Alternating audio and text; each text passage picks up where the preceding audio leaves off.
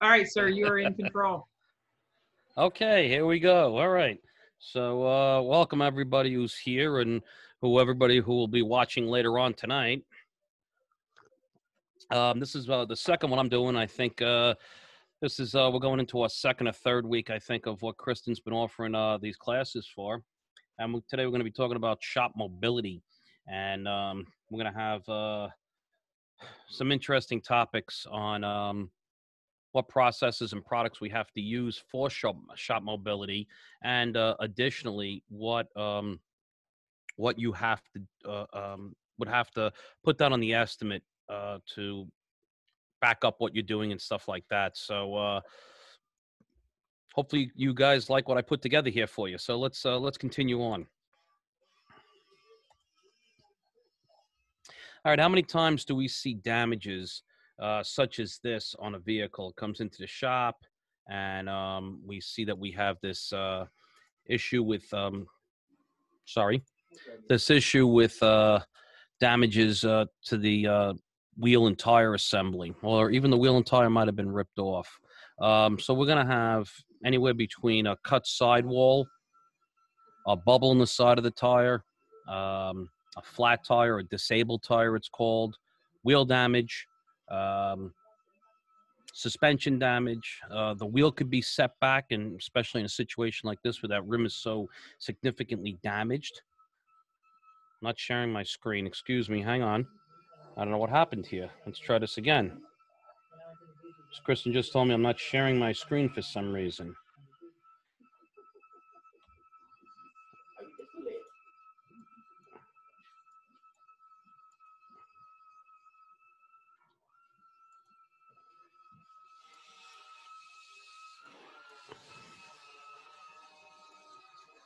I don't know why my screen is not being shared. Larry, does it show it being shared on your end? Yeah, it should be shared. Hang on. Screen share. Okay, went back to screen one for some reason. I don't know why. All right, so share that. Screen two. Hey. This has never screwed up before on me, right? We haven't had this problem. Okay, so there. So I should be back, correct? Yes, sir, you are. Thank you. All right, sorry about that, guys. All right, I don't know what happened. Maybe a glitch in the system here. I know Zoom's been having some issues. All right, so to go back over this, okay, so we could have a flat tire. We could have wheel damage to the rim, aluminum or steel rim. We could have damage to the suspension, a wheel setback where the wheel is pushed rearward in its setting area, or we could have a combination of damage, which is probably something with this vehicle.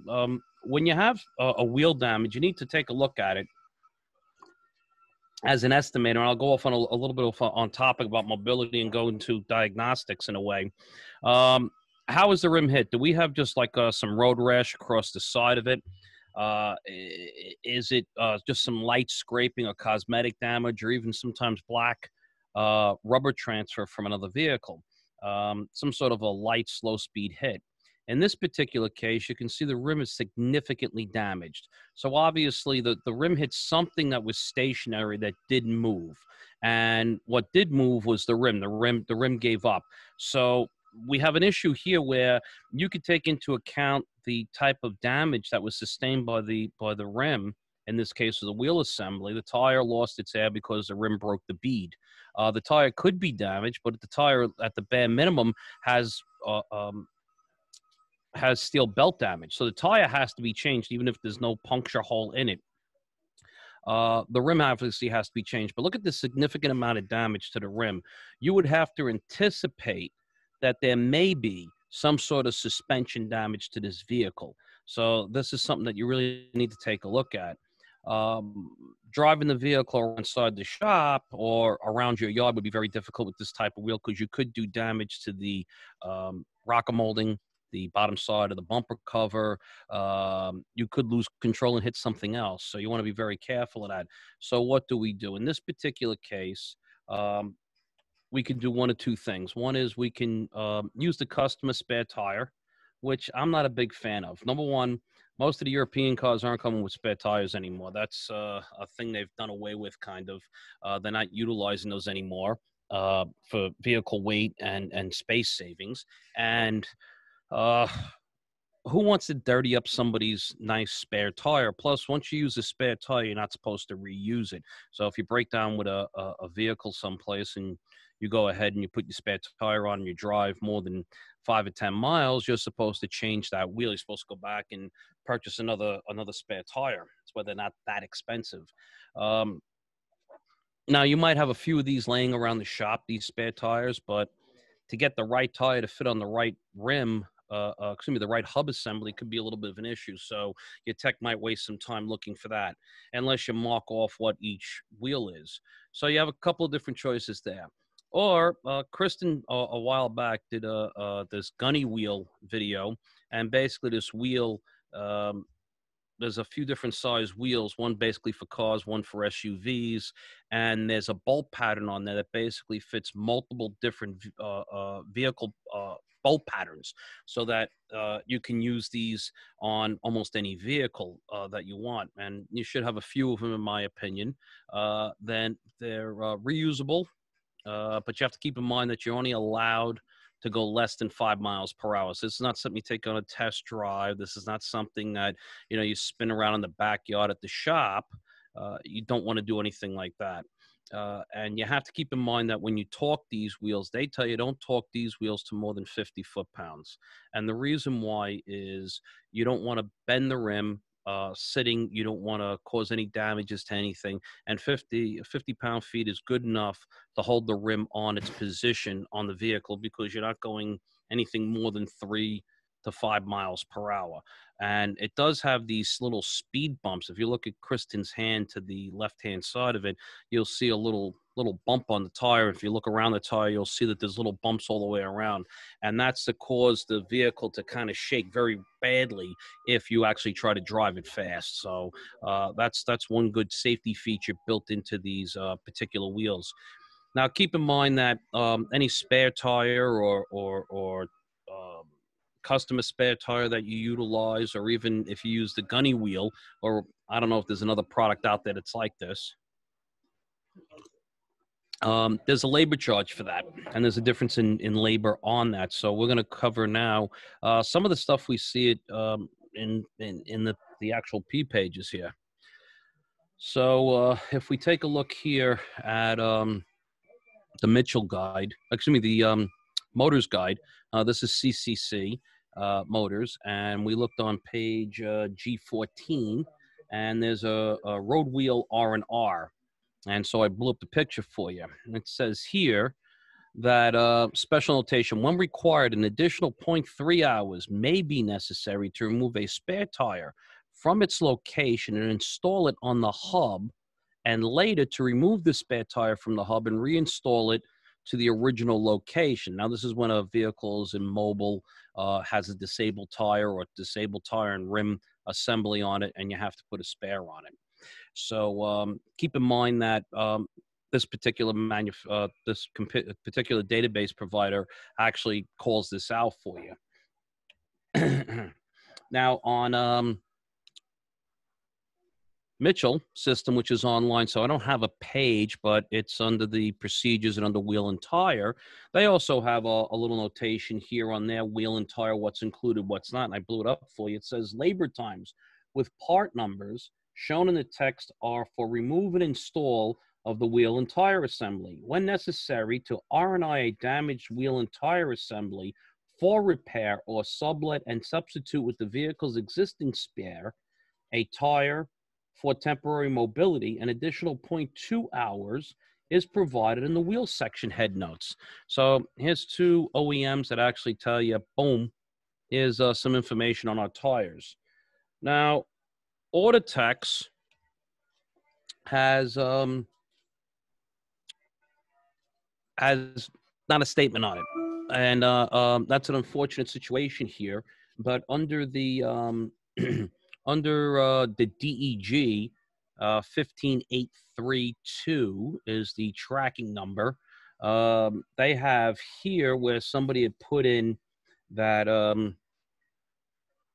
an insurance carrier using Autotex says labor for wheel replacement is included in mountain balance. They also claim labor to R&R the wheel is included, even if there is no other options for being performed in the area of the wheel to be removed, replaced. such as a fender, liner, R&I. They are unable to provide documentation to support their position. Repair facility is using CCC labor to remove, replace wheels as separate operation from balance and cost of weights as per P pages. Mounting tires and wheel balancing cannot be performed with wheels attached to the vehicle. They must be removed through its procedure. Suggestion, auto tax should show the same labor as CCC. 3.3 mechanical to replace a spare wheel with a wheel balancing as a separate operation. Tire transfer or replacement and wheel balancing cannot be performed with the wheels attached to the vehicle. The wheels do not remove and install themselves from the vehicle, must be labor applied.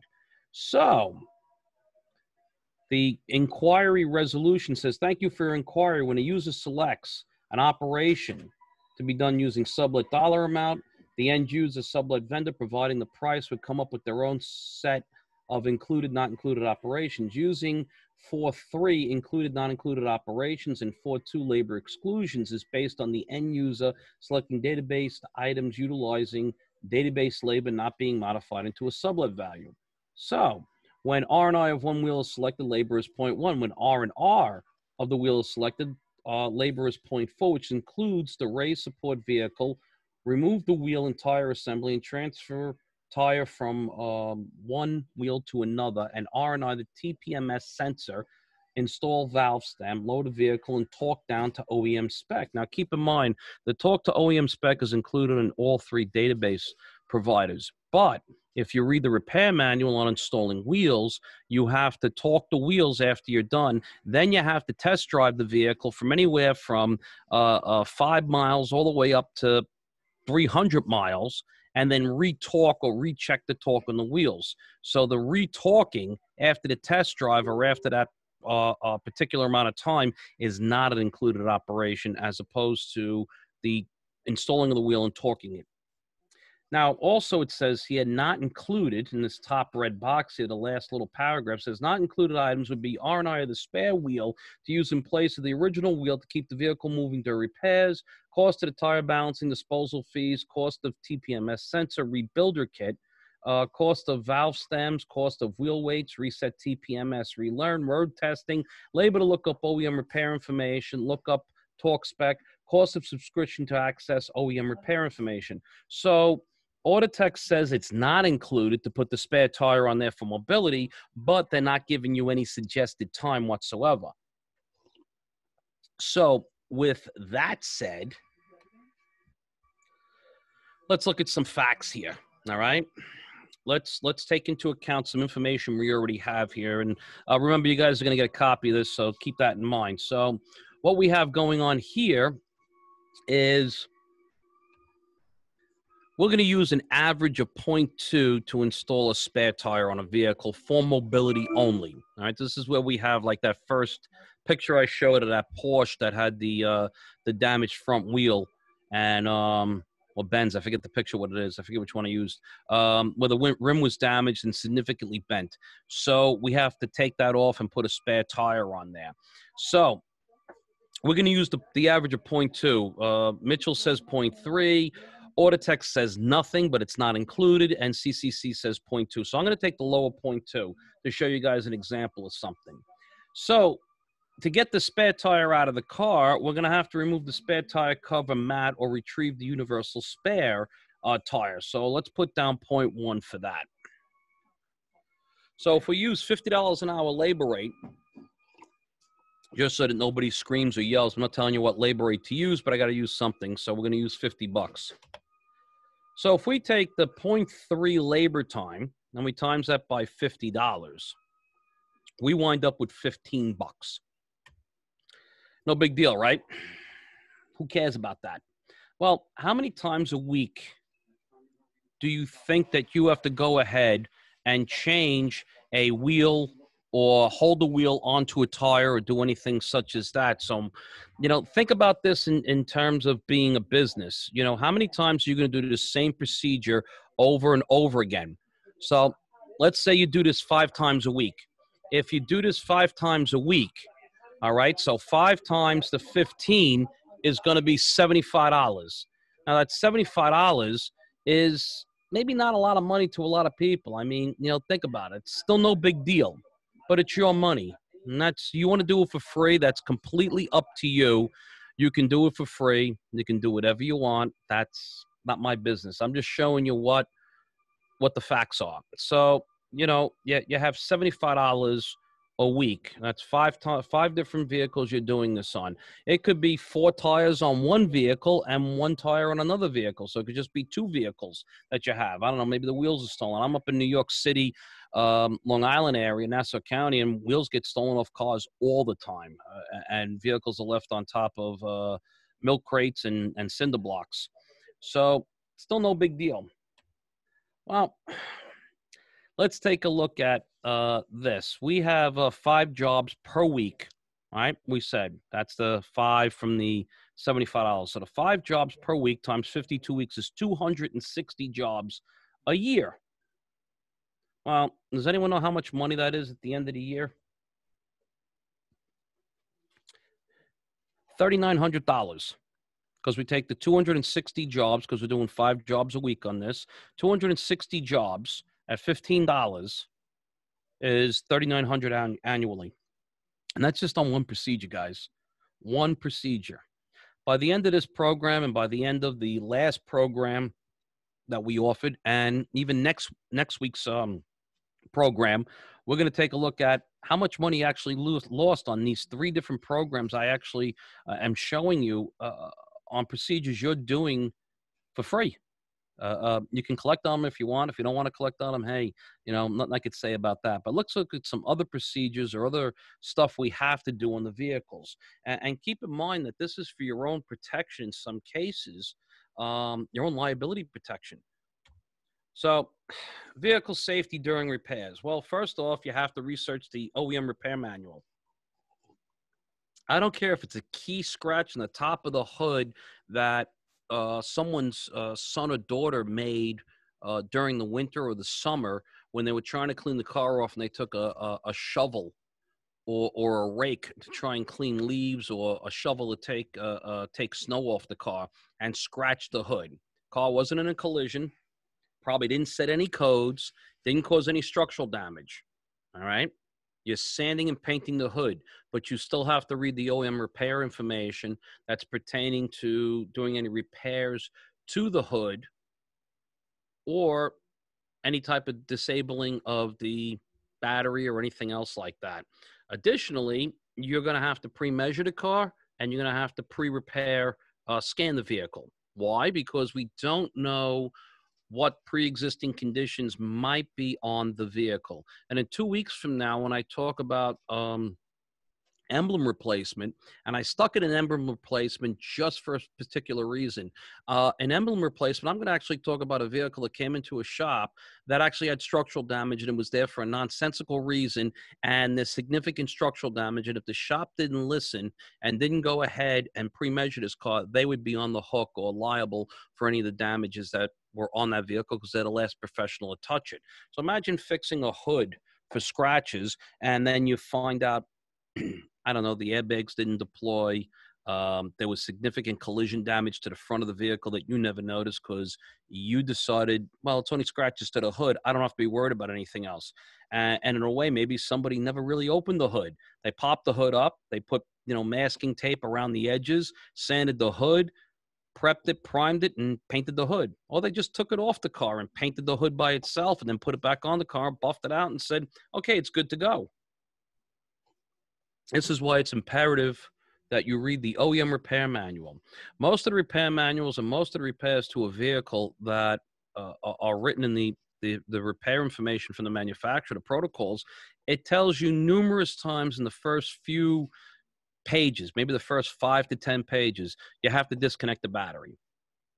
And you have to disconnect the battery and reconnect it when you want to move the vehicle. And you have to make sure that you do tighten the battery cable. You can't have a battery cable loose because of all the computers in the car. You don't want to have a spike in the system because the battery cable's loose and the alternator had to generate more power. And this is even more important when you have something like, let's say, a hybrid vehicle.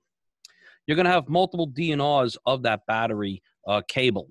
on and off. Sometimes it's one cable, sometimes it's two cables. Some manufacturers require you to take both cables off, wait 30 seconds, and then cross or connect the two cables together to discharge the system out. Once again, you have to read the manufacturer's repair information. Some companies, such as Audi, Volkswagen, Porsche, require that the ignition remain on.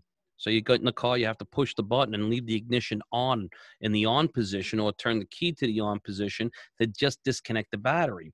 Additionally, some of the Audi models require a factory scanning computer to actually shut the vehicle down prior to disconnecting the vehicle. Otherwise, a lot of memory stuff could be lost in there, or reprogramming will have to occur. Before you disconnect the battery, you should write down the customer's radio presets. So you want to go ahead and go through each one of their radio stations, XM Sirius, AM, FM, any type of radio presets that they have, maybe for CB or whatever. You want to make sure that you put all those codes down, all those locations, so that you can make sure that when you go ahead and you rehook up the battery, if the codes didn't stay in some sort of memory place, well, then you can put them back in there so that the car is back to its pre-loss condition. Another thing you want to check out by reading the owner's manual, the OEM repair manual, not the owner's manual, the repair manual, or even the owner's manual you could reference, is there a radio security code that locks the radio? Nothing worse than getting the car, giving it back to the customer. The customer says, well, my radio doesn't work. And then you ask them what the radio code is, and they don't have a clue. It's probably at home in their paperwork, in their lease or purchase paperwork, and they have no clue where it's at.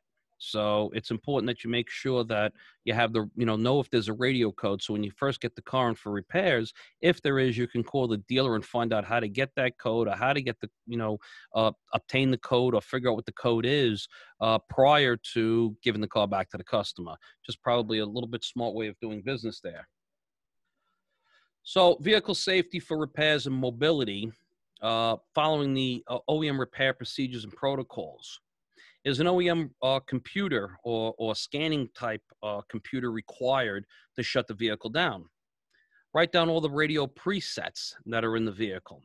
You're going to DNR the battery, and at bare minimum, you're going to isolate the that says batter. It should say battery. Excuse me about that. I missed the Y. The battery cable, the negative battery cable, should be isolated. You want to use some sort of electrical or electric preventing type tape that goes around it. I wouldn't use a plastic bag or anything. I would rather use some sort of duct tape that's for electrical usage, or regular electrical tape on that. And when you do connect the vehicle all back together, make sure that you check all the connections prior to releasing the car to the customer. Keep in mind that test drive and pre-engine startup test will ensure that everything's working, and then obviously your post-repair scan will also make sure everything's working. Might be a good idea also to write down which wires besides the battery cable you did disconnect.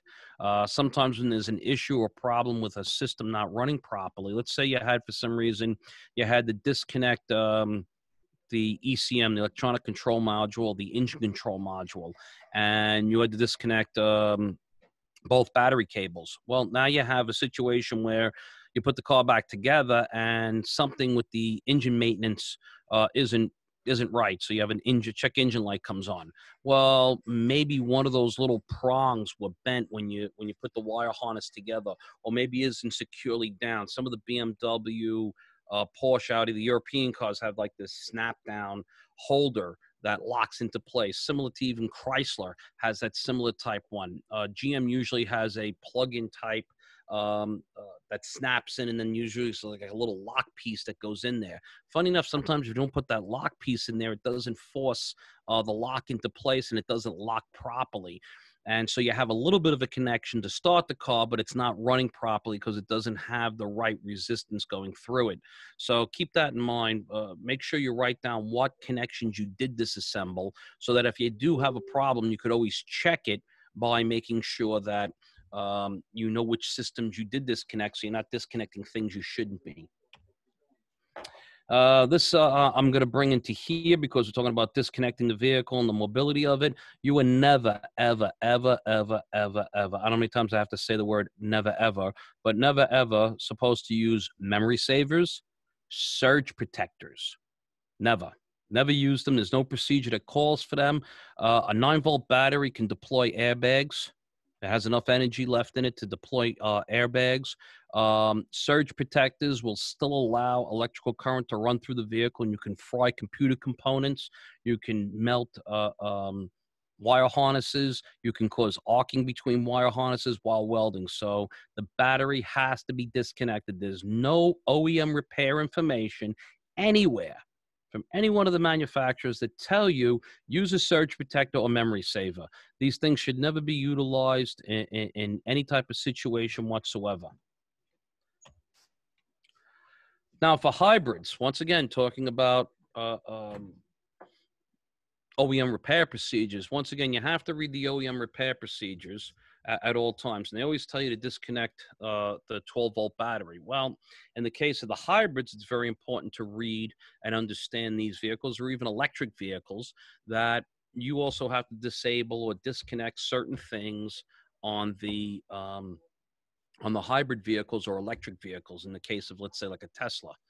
So 95% of these companies, 98% of the companies that have hybrids will have one or more of these procedures, okay, that are going to be required. Almost all of them, to my knowledge right now, require at least a 12-volt and something of the high voltage system to be disconnected. So, you know, the 12-volt battery, and they're usually going to require you to disable the high voltage batteries by doing some sort of pulling out of a plug. They're going to record. They all require to put some sort of special warning labels, usually in their repair information, in their owner's manual, and in the fire department or first responders safety guide. That actually give you little signs that actually say "warning: hybrid vehicle disabled," and you'll put those on the car. My suggestion is print them out in orange with black lettering, and they seem to stick out pretty well. I would use some sort of neon orange so people recognize them. Make sure you do read the repair information on how to disable these vehicles. Now, they're all going to call for you to wear high voltage gloves. Now, I've had people say to me, well, Larry, that orange plug or that orange breaker type plug, light switch, it's all plastic. There's nothing electrical there.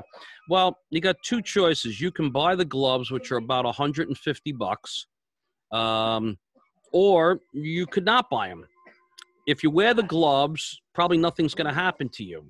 If you don't wear the gloves, you could wind up killing yourself or significantly injuring yourself to the point that you're like basically a vegetable. So for $149 to wear gloves, I really don't know why you wouldn't go ahead and select to go ahead and wear these gloves.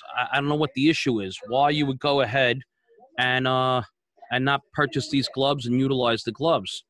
Now, when you use the gloves, you're supposed to pull out this, in this picture here, this is the orange plug, similar to what you see on some of the GMs and also on the Toyota Lexus Scion type vehicles. Some other ones look like a circuit breaker. You got to remove a metal plate, and then there's a circuit breaker switch in there, kind of like you see in your fuse box in your shop. The vehicle will be immobile once you do this. That means everything will be immobile on this vehicle.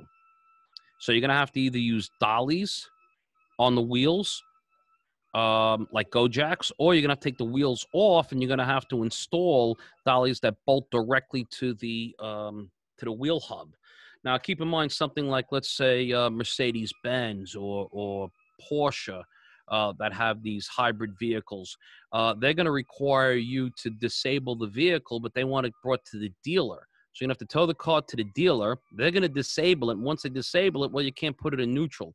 So you have to put it in, you're going to have to put it on Go Jacks or something like that, and then push it around the shop, which could be a real pain to push it around the shop to get it across either concrete or gravel or uneven type concrete inside the shop. Or some of you guys have seen one of my clients, Mid-Island, they have those tile floors, which are a nightmare to push cars across, especially even on like the big select benches that they have.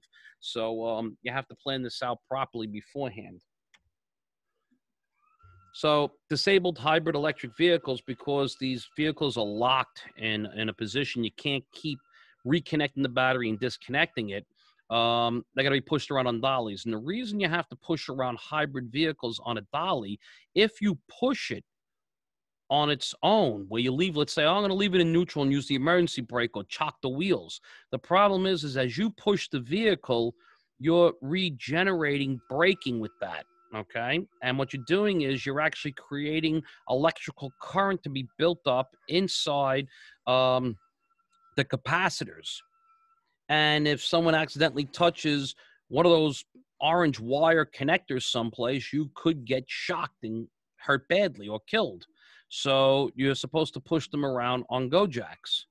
All right. So this is the importance of reading the repair information from the manufacturer, so you know exactly what's going on with this. So I'm sure eventually Kristen and I and Jason will be putting together I guess you would say, a newer hybrid class or a hybrid awareness type class that we'll have out about something. Mechanical components. Well, when a vehicle is involved in a collision, especially a frontal collision, if the engine's in the front, there's a few cars that have mid-engines or rear engines on them, such as the Porsche, that has stuff in the front of the car and the engine in the back. So now we have an issue where we have a wide range of stuff we have to do. So let's talk, if we have a vehicle that's impacted in the front, sustained damage to the lower front rail, and we're going to have to change at least one lower front rail.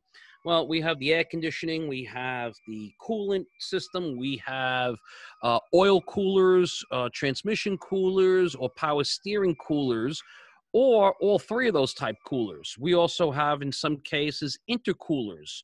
We also have air ducts for the air filter inlet so that the vehicle can breathe properly. So what do we do with this? Well, we have to seal the AC lines.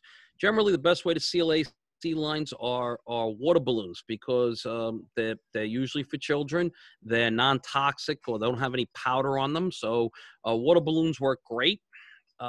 With the coolant lines, because you might start a non-hybrid vehicle to drive it around the shop if the engine is still in the car, you're either going to seal or loop the coolant lines. This is so you don't have coolant dripping all over the floor. So you can either seal them, or you could loop the lines where you connect the upper and lower hose by using another hose, so that if you do start the car, you don't have coolant blowing all over the floor. Oil lines. If you have an oil cooler on it, you're going to have to seal and loop those oil lines. If you have transmission lines, obviously you're going to have to seal and loop those lines also, if it's equipped with that.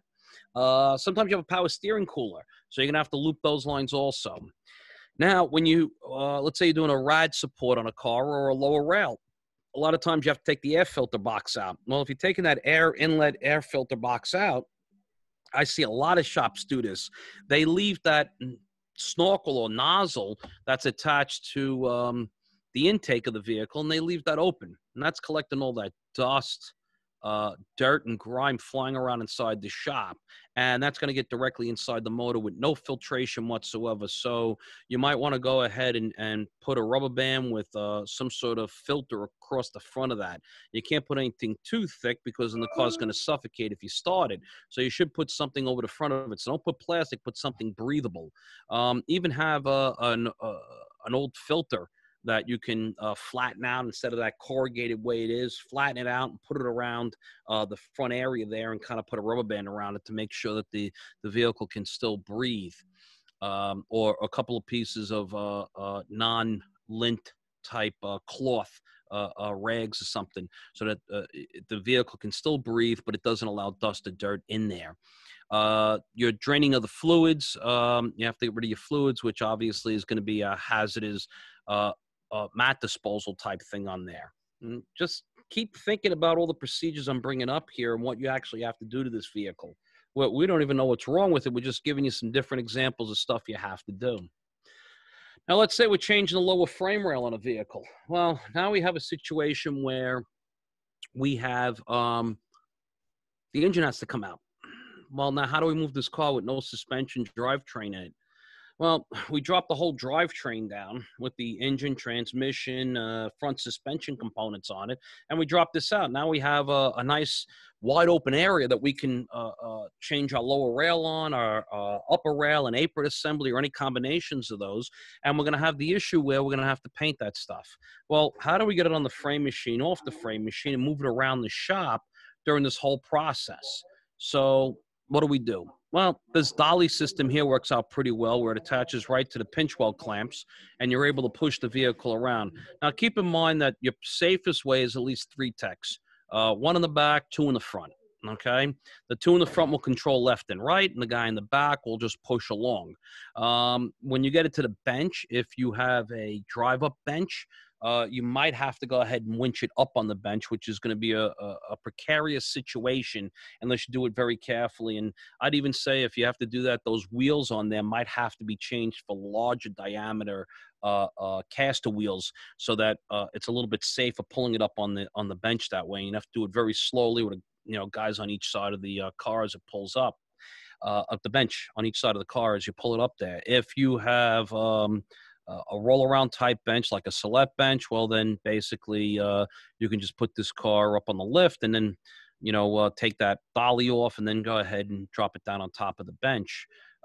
If you have a car liner system that's buried in the ground, well then you can push the car over the top of it and then raise the machine up to go ahead and mount the car on top of the machine.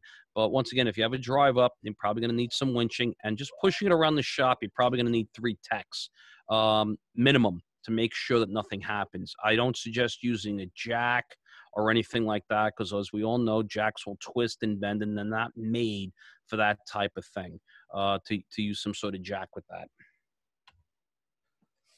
Supplementary restraint systems. Well, the supplemental restraint systems require a wide range of different ways to disable the system. Disabling the system can range anywhere from just disconnecting the battery, waiting a few minutes, pulling a fuse.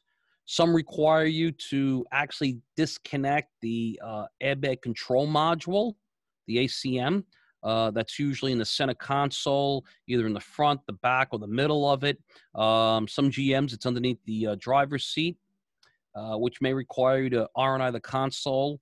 Usually you don't have to take the seat out just to unplug it, but you would have to take the seat out to lift up the carpet to actually remove the assembly. Sometimes with the console, you can reach in front of it and just unplug it. Sometimes you can pop out like the cup holder or take out the interior portion of the center console storage area and just reach the unit to unplug it for like testing purposes, but to actually remove the entire unit, you have to take the console out. So once again, reading the repair information will let you know, one, if you're just disconnecting the battery, if you have to disconnect the battery and disconnect the, pull out one of the fuses, or if you have to disconnect the battery, pull a fuse, and pull out the wires to the airbag control module itself.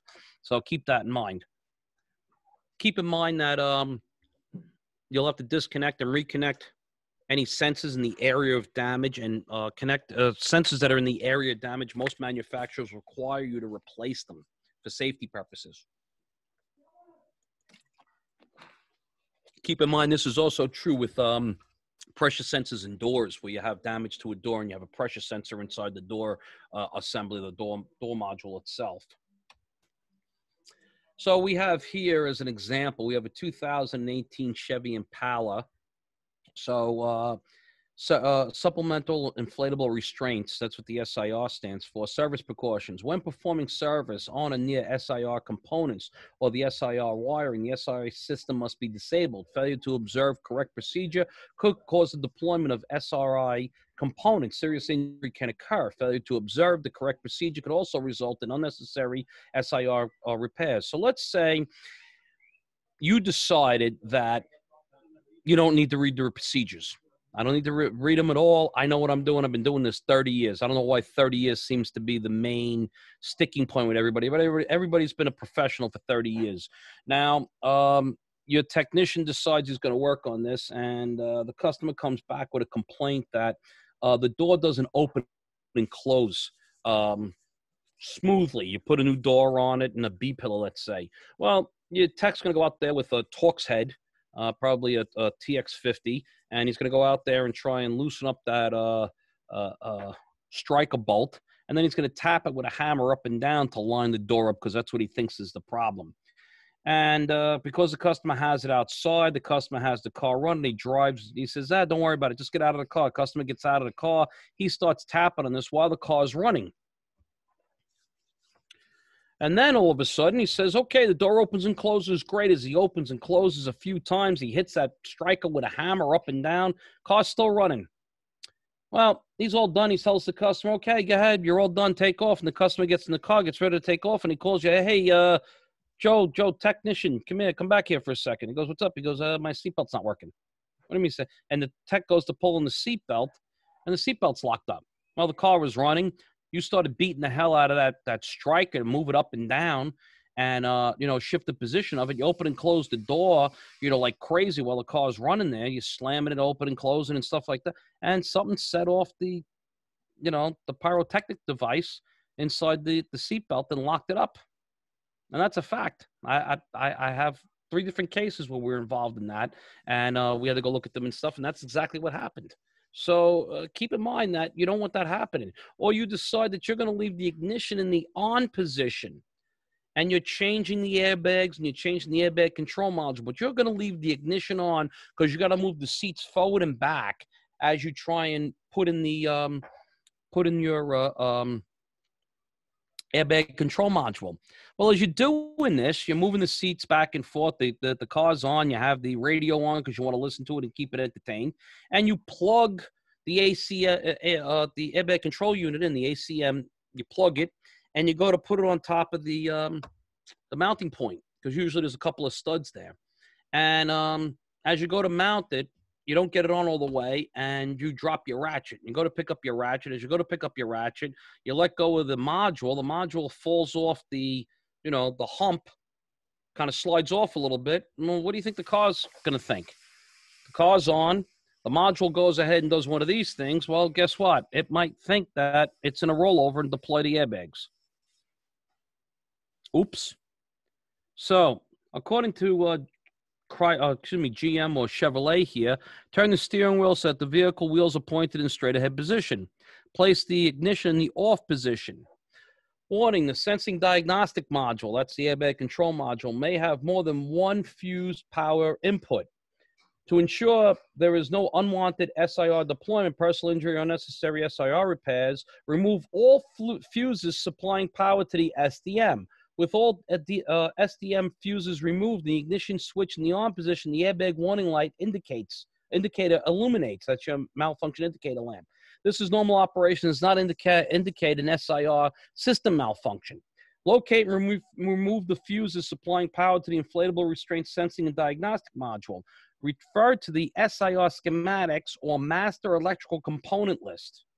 Well, if you're in All Data, the newer All Data will actually give you links to this. And if you're in the OEM repair information, it'll also give you links to this. And then it tells you wait 2 minutes for the system to run out of power or dissipate all its power before working on the SIR system or working on the vehicle. So once again, you have to read the procedures. Here's a Nissan Altima sensing and diagnostic unit. Removal and installation. Warning. Before servicing the SRS, place the ignition switch in the off position. Disconnect both battery cables, then wait at least 3 minutes. Before disconnecting the airbag diagnostic sensing unit, harness connectors, be sure to disconnect the harness connector of each of the airbag modules, seatbelt pretensioners, and lap pretensioners to prevent accidental airbag deployment by static electricity and seatbelt pretensioner operation. So this means before you go ahead and disconnect the main control brain, they want you to unplug all the other wires first. Do not use air tools or electric tools for servicing the airbag diagnostic unit. It means stop, put it in with a hand ratchet. Do not use electric or air tools that will crank down on these bolts.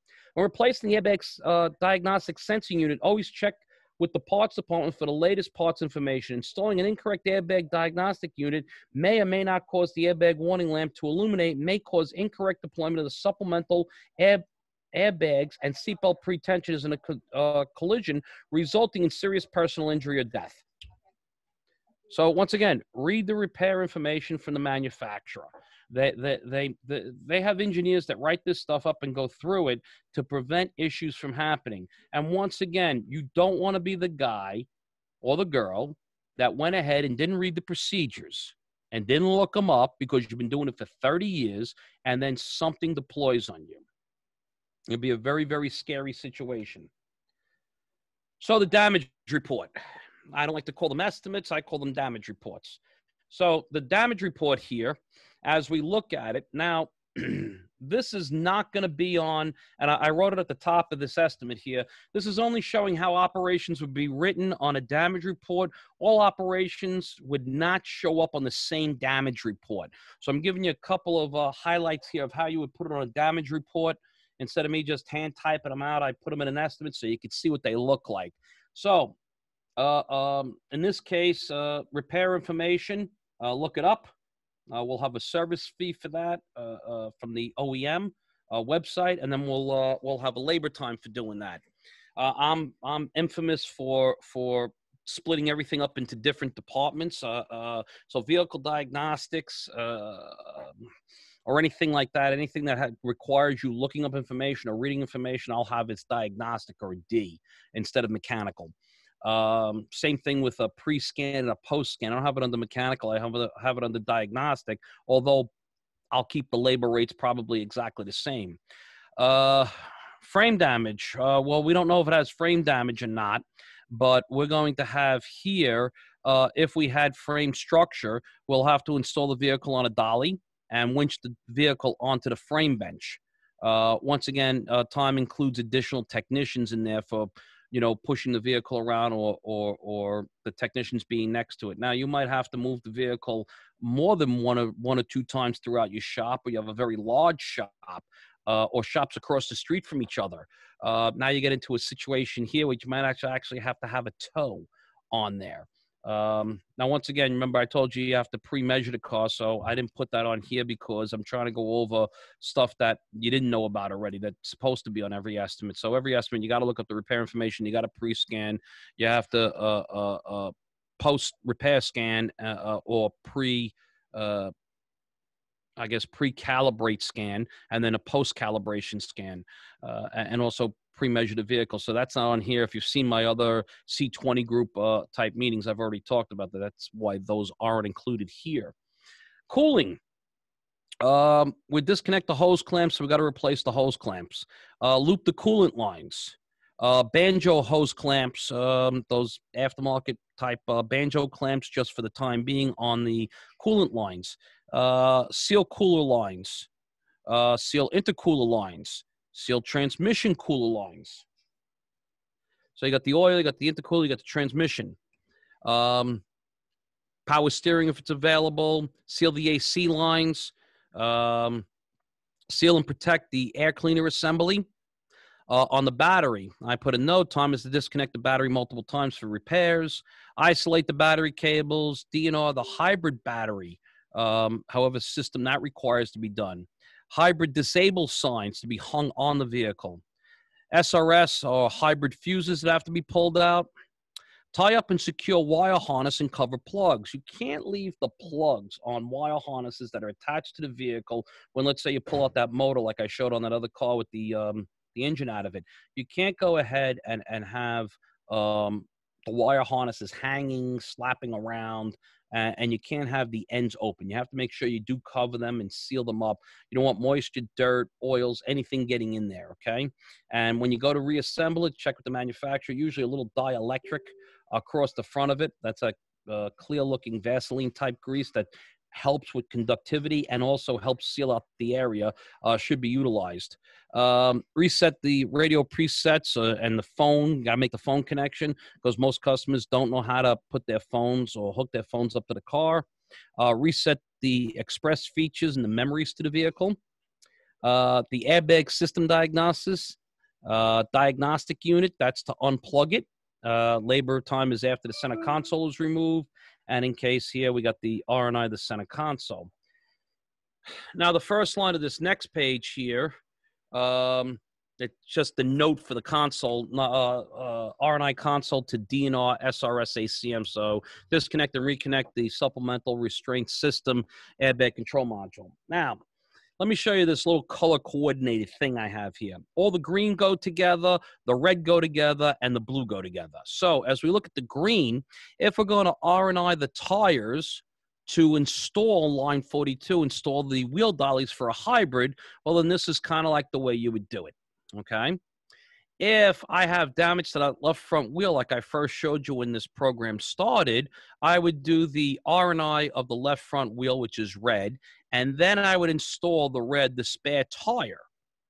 Now, you could also install the next line down, which is the gunny wheel, if you wanted to install that. But I have 4 of them being installed there. So you install a spare wheel, or you install the gunny wheel by itself. So that's the reds. The blues now are, there's damage to the left front wheel, and I'm installing the gunny wheel on there. So that's the other option there. I gave you that. So the red and the blue are similar to each other on that. The next line down there is move hybrid vehicle from department to department. I put 1.5. Number 3 for me is non-certified operations, meaning almost anyone can wash a car or push a car around a shop. It's not a lot of skill involved in that. So that's usually at my lower labor rate when I have labor rates split up. But once again, these labor rates are low at $50. So whatever you decide to do is your own shop's decision here. The rear body and floor, if I am using the customer spare tire, there is a 0.1 or 0.2 to remove the floor mat or the covering back there. I'd make an argument on some of these European cars. You got 4 or 5 pieces of foam that you got to take out before you ever even get to the spare tire, if they do have one. And then, of course, miscellaneous operations in the case of this. Degrease and clean the vehicle for repair and analysis. And then, of course, your sublet for your hazardous waste just for fluids. Because once again, you're going to have 3, maybe 4 different hazardous waste cleanups. You're going to have your cardboard, paper, plastic, or paper and plastic are going to be separate. You're going to have your solvents, from painting. You're going to have your solids from painting, which may or may not be hazardous waste. And then you're going to have fluids from the vehicle. And the fluids from the vehicle, guy might come with one truck, but he collects all the different materials separately. The oil, the transmission, the oil, transmission, and power steering fluid are usually all in one big waste jug. But your antifreeze has to be in a different waste jug. So once again, you're going to have a couple of different situations here and a couple of different ways that you have to keep your materials separated from each other. And I don't know how to stress this. You can't have solvent-based paint waste that's not hardened or doesn't have enough hardener in it, so it's still somewhat of a liquid with a little bit of hardening to it, and waterborne waste material in the same area and have any type of electrical current, because they'll be building the memorial baseball park where your shop once stood. So keep that in mind. So on the damage report, once again, you're not going to see all these operations. And I didn't want to show 4 or 5 different versions of the estimate, but primarily based on a frontal hit on a regular vehicle, these operations might be about $750. On a hybrid vehicle with the same type of front rail damage and the engine has to come out and all this other stuff, you're looking at just these procedures here that would be attributed to the hybrid repair would be about $900. So give or take anywhere between $750 to $900 that some of you guys might be doing for free on every single car, because we either didn't know, we're too lazy to read it, or we don't want to read the repair information, or no one really showed us. And that could be the issue there. So what I'm going to do is I'm going to bring Kristen back in here, and if Jason's around, Jason can come back in here too. We're going to bring up some questions and answers now. If anyone has any statements, questions, anything they want to bring up, we're here to try and help you guys out and answer these. Yeah, I'm just going through here real quick, Larry, and reading on a few notes for what you covered that I kind of wanted to add. For an estimator, it's a really cool exercise. And now that you have some time, and we know that things are slowing a little bit, and so there's always things we want to do that we never get a chance to do because we don't have the time. But now that we have that time, I'd really like you to do an exercise where you walk out in the back. Let's take one of these cars that have been dropped off to you, towed in, etc. Walk back there and look at it and go, what does it take to get this car inside the shop? So a lot of us, that's where we first start addressing mobility. And if I've had to crash wrap it to protect the inside from water damage or whatever, to get it inside, I'm going to have to unwrap it. So that's something I've got to do for mobility. Now I've got to maybe install a wheel or something to get it rolling. And then I've got to cover up lines and make sure I'm not leaking while I'm rolling, because the EPA is going to hold me accountable for every little drop that makes it on the pavement. And then once I get into the shop, I got to get it on and off racks or benches or lifts, and I've got to push it around. So there's all this mobility labor. And when Larry and I visit shops, we sit there and we watch technicians wrestle cars inside. And it's terrible. It's somewhat entertaining for us in a way. Or, you know, the poor porter has to go get two guys to help him. And then, you know, we're at some shops, they have forklifts. They're dragging these poor cars around in some ways. But that's a lot of labor that you guys are doing that you're not accounting for on the repair plan. So make sure there's compensation there. And, you know, we add it up and it ends up being more than just a wheel, taking a wheel on and off. A lot of people think, oh, mobility is just a wheel. So keep that in mind. Larry, everyone wants to tell you that it's not December 2019, so it is time to flip that calendar on the wall. Yes, well, the calendar is stuck on that page because I'm waiting for my new calendar, and I haven't been able to get it yet because we're all under quarantine. And there was an issue with the calendars I was getting, so I'm waiting for my new calendar to come. So no, I don't have it, but I do have like computerized versions of it. So okay, so I'm gonna say everyone that would like to send Larry a calendar, you may send them to Mid Island Collision in New York, care of Larry. And that's 468 Rockville Center, Lakeview Avenue, Rockville Center, New York. 11570. Yeah, so I'm just going through here. Larry, what is the brand of that pinch weld dolly for frame rail replacement? I don't have a clue. I'd have to look it back up again. Okay. I found the picture online. I put in vehicle dollies, and I think it's like the fourth picture in Google. And I think there was a website that links to where it is. A few of my clients already have them in the shop. I'm not positive the name of them and stuff. I do believe Select one too that works with their Select bench. So if you have Select, you can get that. I don't think Carolina has their own at all, but I mean the Select one will work with any type bench system. So you could always order from Dave at Reliable or Select Direct, I think. So Dave. Yes, my buddy Dave over there. You know what? Here's the thing: if we don't get to go to SEMA and then we don't get to do CIC, I'm not gonna get to see anybody. It's gonna be like I'm gonna have to go like a year without seeing Dave. All these. Well, well, I'm not too far from Dave. We can go over to Dave. I can bring my my little tower thing here, and we can do a class right at Dave's shop. You know what? I think the future for us is going to hold what basically like virtual trade shows, where it's like we go to these companies and broadcast, you know, no trade show booths anymore in a way. So, but yeah, Select does have one of those as well. Lots of little things. I remember one time, and it was not at a body shop, but we were working the salvage yard, and you know, every now and then as the insurer, I would go out and I would do like the Pope ride around of the salvage yard, overseeing my glory of empire of inventory. And I was watching them trying to get a vehicle ready to go through a version of the run and drive. And so to your point about being careful with airbags and disassembly and stuff, they were being a little too rough to try to get this car dragged over where it needed to be. And you just hear this pop sound and suddenly every airbag in the car goes off. Yeah, that's a scary situation when you're trying to work on a car. I had a guy one time that had a airbag, you know, sensor in the front because they were doing a rad support, and they had them laid across the top of the engine off to the side, so they're kind of like hanging over the side of the front rail, so they're dangling around all over the place. And the guy drove in and out of the spray booth, and he came back out of the spray booth all upset, and his nose was bleeding because he wasn't wearing a seatbelt. Obviously, you're inside the shop, there's no reason to wear a seatbelt, and he's got his nose all bloody and stuff, and his lips bloody.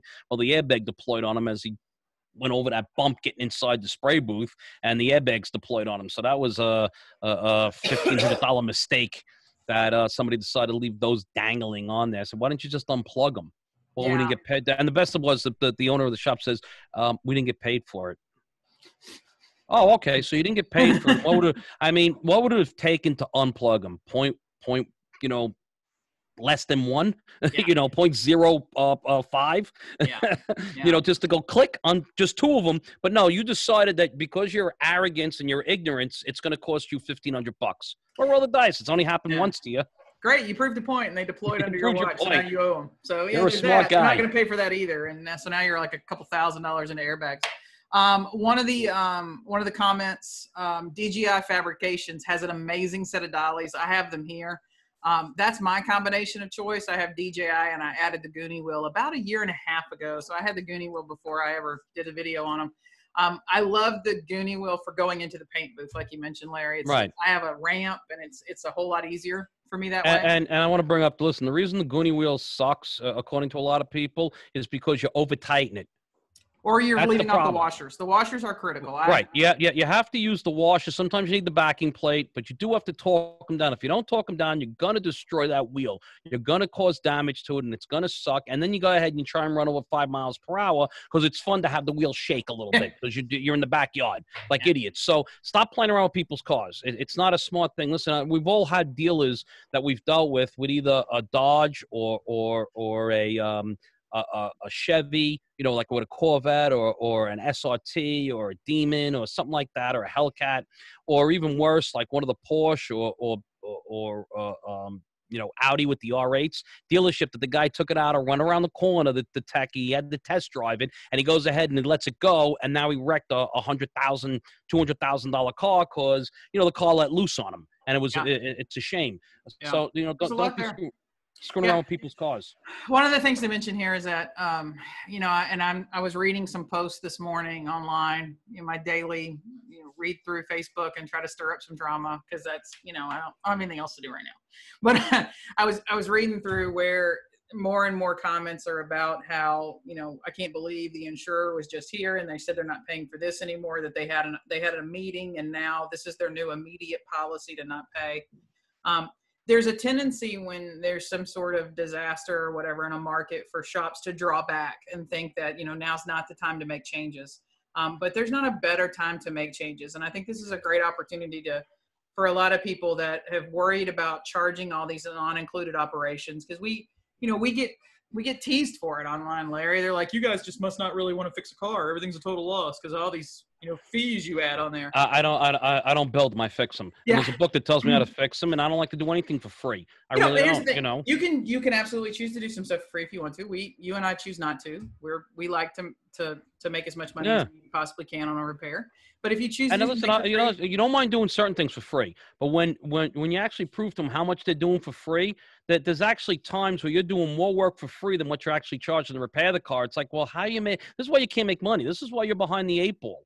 Yeah. This is why you can't pay your bills. Yeah, well, and that's what it comes down to. If we think about it, you can absolutely decide to do some things for free if you want to. That's totally your call.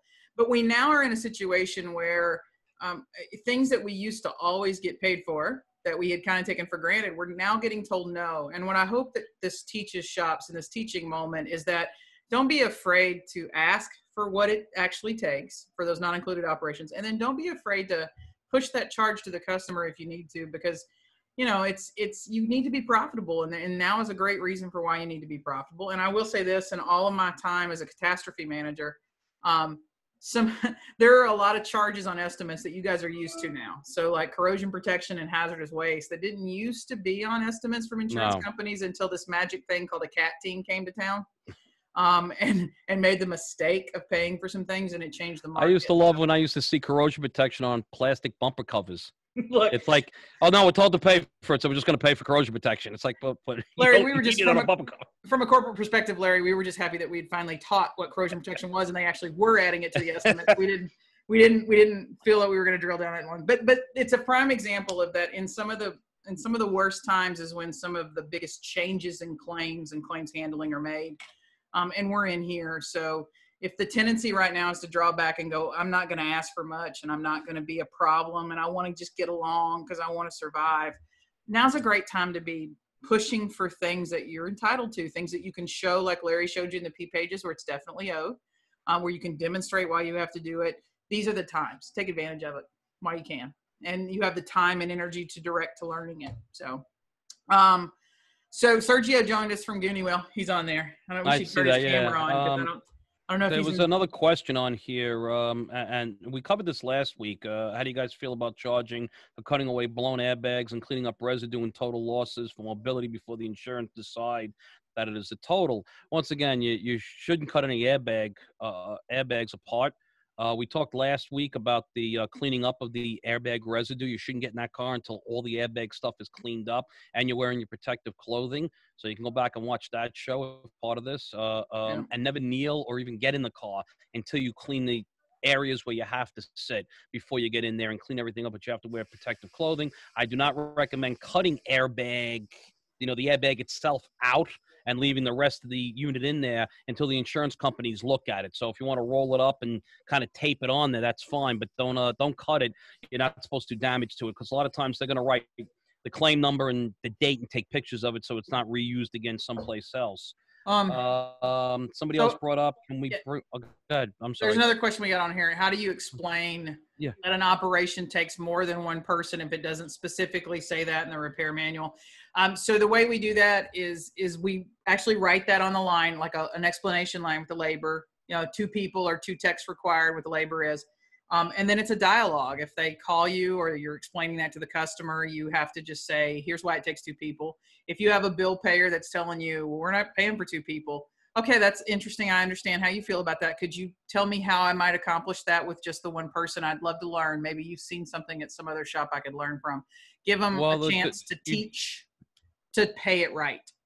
And if you read the repair manual, many of the repair manuals will tell you an additional tech will be needed, or use an additional tech for this, or while one technician lowers X, the other technician will guide it into place. It'll actually say that in the repair manual. Yeah, so not in the estimating system, but in the repair manual. In the repair manual. That's your key, is use the repair manual to be able to prove everything. And once again, if you don't have if it's something in the database that's missing, well, then you have to go ahead and you have to send that complaint into the DEG.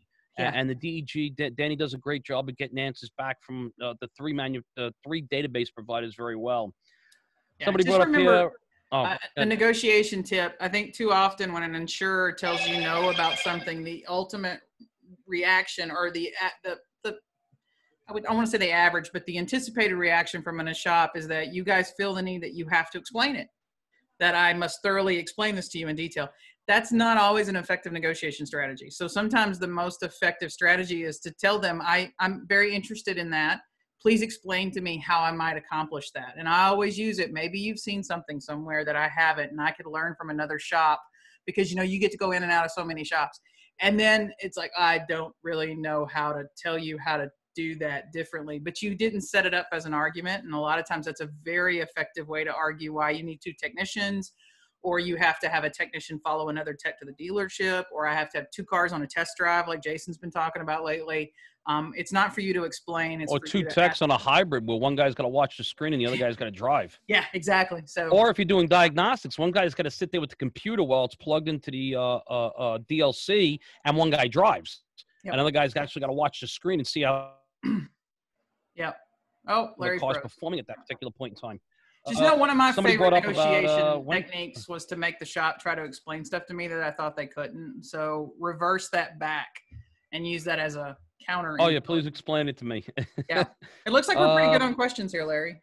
Well, there's 2 more here I'd like to cover real quick. When can we bring back the golden oldie that's been missing since the common use of benches now?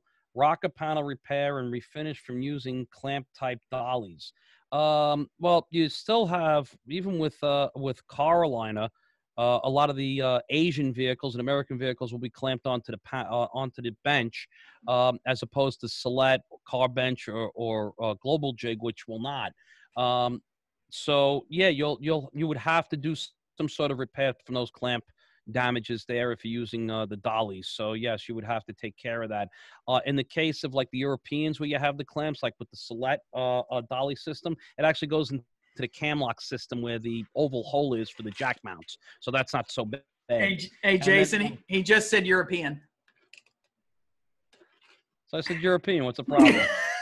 What are you guys laughing about? We have a drinking game, Larry. Every time you say European. Yeah. Okay, And we go to made hell it then. almost an entire webinar without you saying European. You got close because you had the Porsche mix up in the beginning, and I was like, oh, he's gonna go there. Oh, okay. All right. I see where this is going for now. And wait till my next my next presentation. Watch what I say then. And then somebody else asked about the gunny wheel. No, I said you do not use impact guns to torque the wheels on or torque sticks. You use a torque wrench, click, or a digital. You do not use impact guns, and never, ever, ever, ever, ever, ever use torque sticks. Torque sticks are very, very inaccurate. And I'll give you the perfect example. How many people, and obviously not a show of hands here, but how many people have, you're trying to get something off with a torque wrench, with an impact gun, and it won't come off, and you go, hey, you know what? Go get Jason's, impact gun. That thing works great. It's got a lot of power. Well, my impact gun wasn't strong enough to break these nuts off, and yet Jason's is. Now imagine if we go ahead and we put it to impact to put it on, and we're using the torque stick. Jason's going to twist that 90 foot-pound torque stick differently than mine is, and probably apply more pressure. So never use that. Make sure you use a torque wrench, either a digital, which is extremely accurate, or the old click type. The bar type you don't use at all. Okay, so just keep that in mind. So yes, you do have to torque the wheels on. And actually, Sergio put up here, please order the gunny washers as they are free. So order them. Okay, I don't know why he's giving them away for free, because anything for free nobody wants. So they do make a big difference. Yeah, he should charge from. I would charge 3 times the price of the wheel. Sergio, let me start doing your marketing for you. Yeah. All right. The wheels are $50 and the washers are $4,000 each. I'll make you a lot of money with this. You hired. By Tuesday, or I come and see you. So welcome on board. I don't know, if you give them away for free, nobody seems to use them. Well, there's the deal. I mean, that's just good guy, small company, entrepreneur. Sergio, are you in Atlanta today, or are you just somewhere else? Yeah, I'm in Atlanta today. Okay. I'm stuck in Atlanta. You're stuck in Atlanta. Yeah. Well, can't go anywhere. Yeah. We're glad you're here and not outside the country, because in our opinion, you're safer here. But we're a little biased. Oh yeah. So that's awesome. Good to be here. So, yeah, but a small, a startup company, and he's doing big things, and he's got LKQ distributing and everything for him now. But here he is, still giving stuff away, just hoping people use his product right, which is what I like. So, but I did learn somewhat the hard way before Sergio came to visit and do a class with me and everything, that those washers are critical. So make sure you get them. Follow the instructions. I'm sure Sergio has an instruction booklet, a manual that tells you how to put the wheel on, how to put the washers on, and tells you what to torque it on. That's correct. And you know what? This 30-year bullshit that people give you can't be true, because he only came out with the wheel last year. So 30 years experience means nothing. The thing came out last year. Just one more thing, and the spacer goes at the back of the wheel, not the front of the wheel as a washer, guys. Right. That's become we're getting a couple of videos on that, and obviously the spacers to help you get some extra offset for the bigger brake calipers. And some of the guys are trying to use it as washers, but they're obviously going to break off. The washers are stainless steel, much more durable. The reason I've done it for free, it's I couldn't make the wheel any thicker, else it would be just too heavy to handle. So I brought the washers out. I've manufactured just over 200,000 washers now, and I'm sending them out to all the customers, pre-ordered or already, ordering going forward. So if you guys have ordered any wheels and don't have washers, just reach out to us and we'll make sure you guys get your washers. It's a great product. I think I've got 3 of the small and one of the big SUV styles here, but it makes getting in and out of the paint booth a breeze and driving around. So awesome. All right, Larry, we are out for the day. So one webinar today, and then we pick up the 2 a day starting tomorrow. And then when are you back? When am I back? Where? Down by your next webinar. When's your next webinar? Oh, my next webinar, I believe, is in 2 weeks, and I think we're going to try and jam in one next week. You said. Okay. We're going to plan on trying to get something in there, because I can't travel to the week of the 13th. But the next one is the 21st, and this is about estimating emblems and nameplates on vehicles. And I actually have an update to the old challenge I did. You got to write more than $500 to put on emblems on a Toyota Camry on the rear trunk lid. The clue was, or the hint was a black car. So now I'm going to have the updated version of that on a new 2019, and I have a whole bunch of procedures for a bunch of different manufacturers we're going to go over, and I'm actually talking with the P pages with Danny from the P pages, the DEG, to try and make sure I have everything clarified exactly the way it's supposed to be, so that I can get everyone the right information. Well, thanks. Hey, Jason, thanks for popping up that video up there in the chat session. But if you want to go watch the cool tools that we did on the Goonie Wheel, you can definitely go watch that. And then somebody popped up the link to the installation instructions, so we can all go read those on our break. Wait. Installation instructions. Wait a second. What? And I'm sure Sergio has an exploded view of the hub, the spacer, then the wheel, and then the washers, and then the nuts. And then down there's probably a big red thing that says, only tighten to 50 foot-pounds. But nobody reads it. Have you ordered your wheel yet? Who? Have you ordered your Goonie wheel yet? No. I'm waiting for the little tick who chases park cars to come back. I'm going to ship you one because I just really want to see you do your own installation series or your own how-to video.